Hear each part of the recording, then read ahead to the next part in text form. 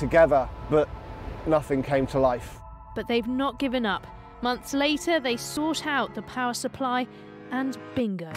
5, 6 long years of work. It's on the water, it's working. I could not be happier.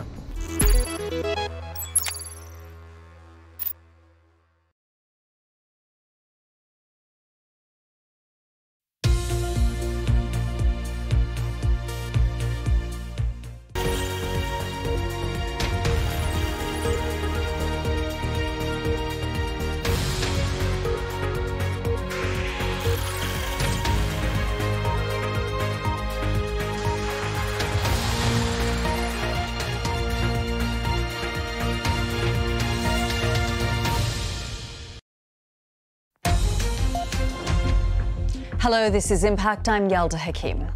President Biden calls for America to have the backbone and courage to confront the gun lobby after a massacre at a Texas elementary school.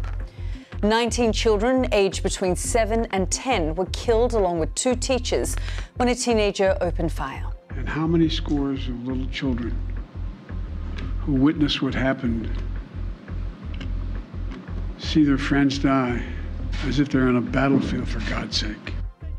The long-awaited report into lockdown parties at Downing Street says there were serious failures at the heart of the British government. Boris Johnson has this message to MPs.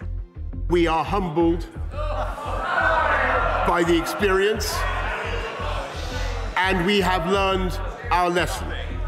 The British public were told normal life as we know it is a long way off, but that wasn't the case in number 10.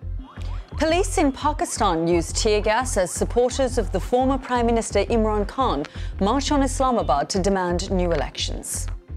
That's all coming up here on Impact.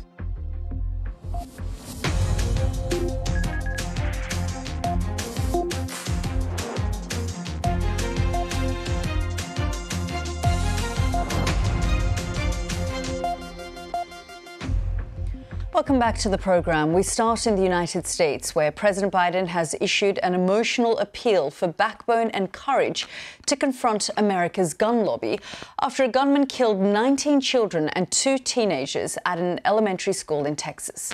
The shooting at the Robb Elementary School in the city of Uvalde is the deadliest shooting at a U.S. elementary school since 20 children and 6 adults were killed at Sandy Hook School in Connecticut a decade ago. The teenage gunman, Salvador Ramos, was shot dead by police at the scene. This report from Richard Galpin. Every parent's